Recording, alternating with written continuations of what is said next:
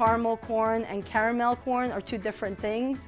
Carmelcorn, when you say it, it's C-A-R, and that's the coating that we make, which is homemade, to coat our popcorn with. The caramel you are used to, the brown, chewy caramel, is not the same as what we use to coat our Carmelcorn with.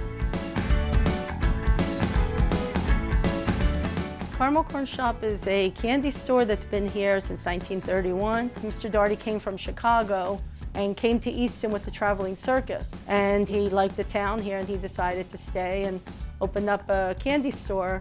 I was hired on the spot in 1977 by John and Ruth Daugherty. I bought it in 1996. I've been here so long and I felt like I was part of being here. It was my destiny.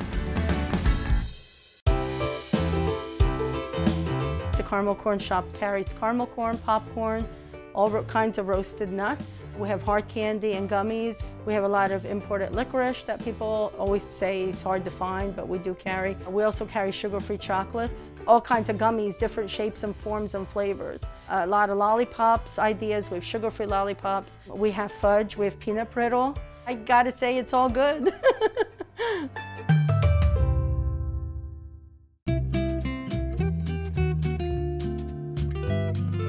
About a third of what we sell in the shop is made here. Every day when we start, we make our popcorn fresh. So we put in a scoop of raw popcorn, put it in the machine, and as it's spinning in the warmer in there, it starts to pop. It takes about 3 minutes per batch.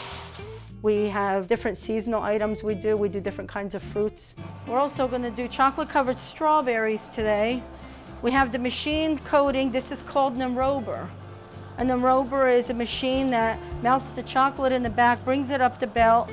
We dip them, we dip the bottoms on here.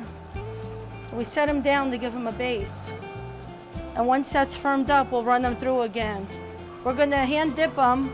We'll shake off the excess chocolate here.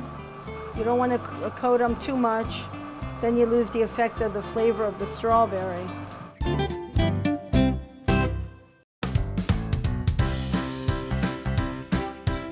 We have a large variety of old-fashioned candy that's nostalgic to many people if they remember growing up.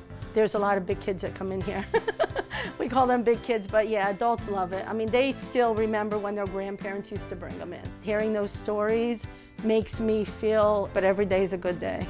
I know about 80% of my customers very well. We've gotten to know each other over the years, and I think that's a big part of them coming back all the time. A lot of memories were made here. Over the years, a lot of generations have come through here, and it's great when people tell me stories. It's always fun.